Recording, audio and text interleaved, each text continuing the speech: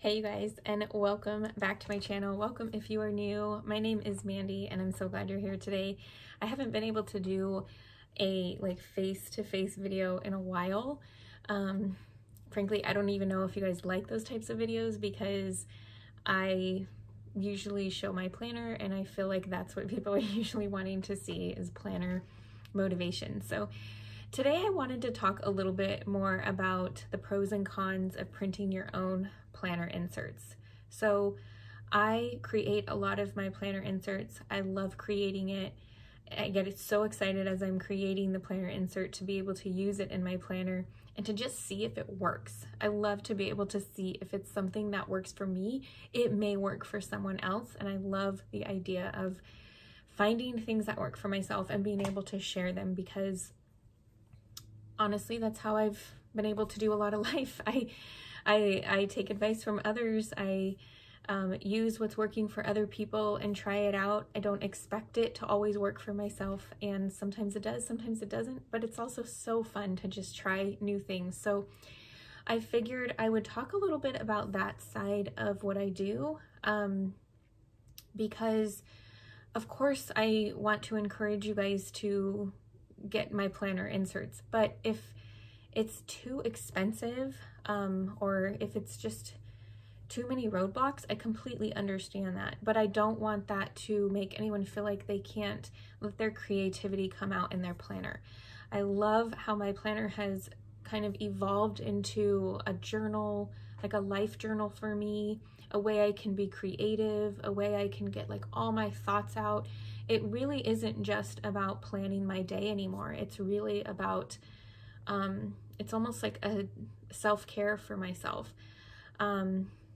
I love to sit down with a cup of coffee or ice water with lemon, light a candle, and start brain dumping. I mean, it has done so much for me. So when I create planners, I definitely try to take into consideration some of the cons that come with printing your own planner inserts. So first off, I do have my notes here. I don't like to have to go back and edit a whole bunch of pieces of my video, so I'm going to probably be looking back and forth, so I apologize for that, but I do not have time to spend 40 minutes editing like a 20-minute video.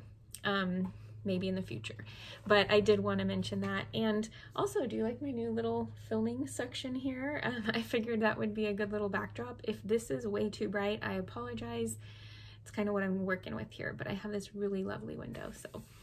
So the first thing I want to mention is, let's start with a con. Let's start with the bad news. Cons to printing my own planners have been paper and ink costs. So I actually want to say that that's almost a pro, but the cons can be expensive if you don't have a good printer or you have printers where the ink costs a lot.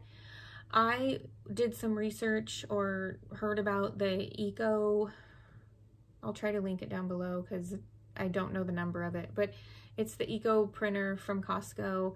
The ink lasts a long time. The ink isn't very expensive. I can get it on Amazon. I have not had to change out the ink, so I don't know if the ink I got from Amazon as my backup is going to work or not, so don't, quote me on that, but it wasn't expensive when I do try to replace it. But the con is that when you're trying to figure out like your printer system, what kind of paper you want to use. I mean, paper literally doubled since the last time I bought a ream of paper. I use 28 pound or 32 pound. I really liked the one from Amazon, and I'm saying this because I know I'm going to get asked what kind of paper I use. But the last time I bought Amazon's recommended, I think it was like opaque or something, it's not there anymore, and that brand is, well, it's there, but it's so much more expensive. So then trying different things out and just being open to the financial burden of that, that's a con. I would say that's not the fun part. But a pro, so I think I'm going to go back and forth. A pro is that I don't get bored. I really don't get bored with my planner. I always have something different I can change it up with. And some of the planners that I've created and that I've seen out there are really, really cool guides. And I'm a guide person. I love having a guide. I love taking the guide and doing my own thing with it. Another con is if you have printer issues. I feel you on this. Printer issues are so frustrating. When we moved here, we didn't know our items were, our possessions were going to be going through such a rough time. They probably were in multiple different types of climates. They were moved around multiple different times from a warehouse to a truck, from a warehouse to a truck. And my printer was in there. And when we got it finally, it would not print anything. So I feel you on printer issues. I had to do a whole bunch of cleaning. I didn't even know what I was doing. I had to do a whole bunch of research.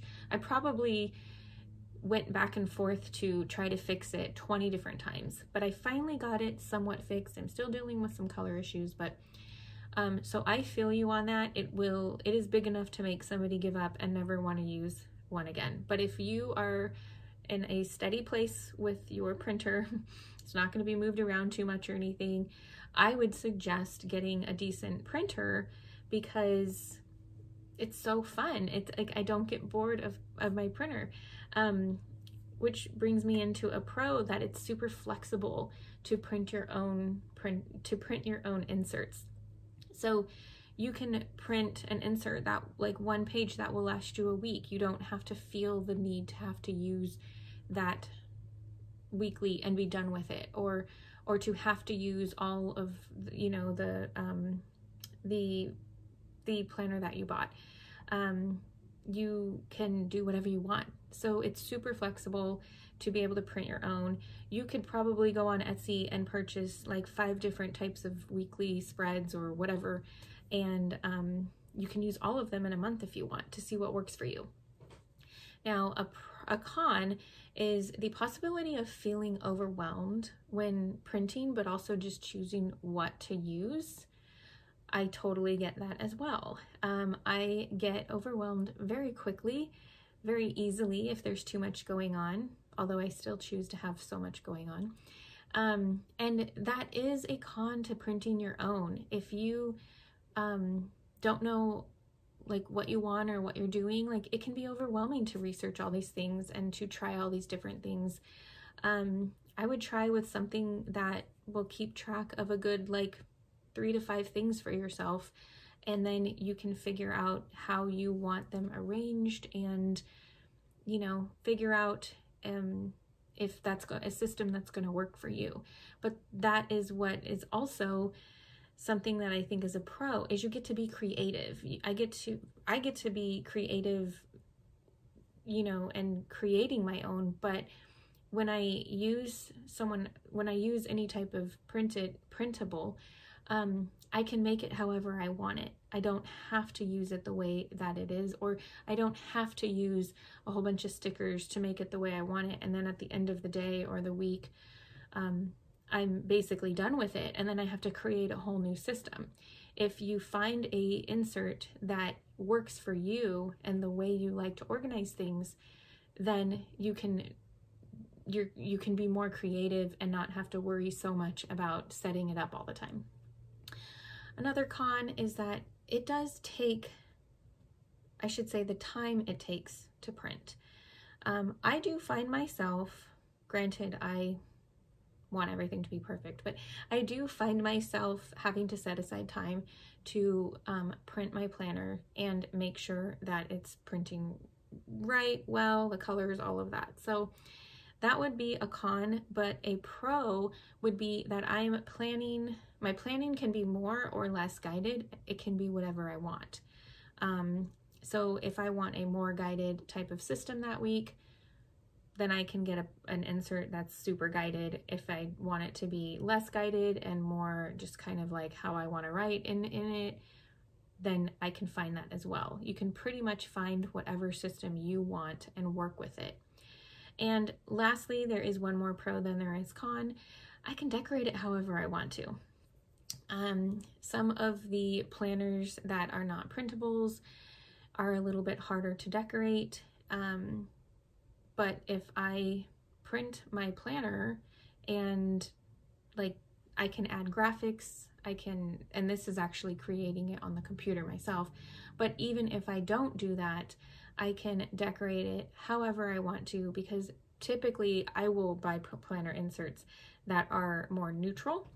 And some of the planners out there aren't as neutral, but you might love the dashboard tabs or the cover or the theme, but then you look at the weekly pages and you're like, this isn't neutral at all. How do I decorate it? And you get sucked into getting it, and then it's hard to decorate. So if you can find yourself a nice neutral weekly insert that maybe you can use with that planner, because the dashboards were so lovely that you don't have to actually use the planner that came with it, you can use your own insert and you can decorate however you want. So I know this was a little bit scattered of a video because I'm not used to talking so much in front of the camera anymore as much, but I hope that these pros and cons were a little bit helpful for you. These are my pros and cons. There are probably other pros and cons out there that you guys have experienced or someone else has experienced, but these are my pros and cons that I was able to think of that I have experienced as I've become more of a print my own planner type of girl. But as you guys know, I still love having the bones of it be happy planner or disc bound. So let me know what your guys' pros and cons of printing planner inserts are in the description below. And if you have any questions, let me know in the description below as well. Come visit me at Mandy_Chavez chapters on Instagram, and I will see you guys for the next one. And if you haven't already, check out my previous video, is my spring 2022 flip through, and you will see all of my planner and what's working for me, what's not, all of my pros and cons in there as well. All right, you guys, I hope you have a wonderful, beautiful, blessed day, and I'll see you next time. Bye.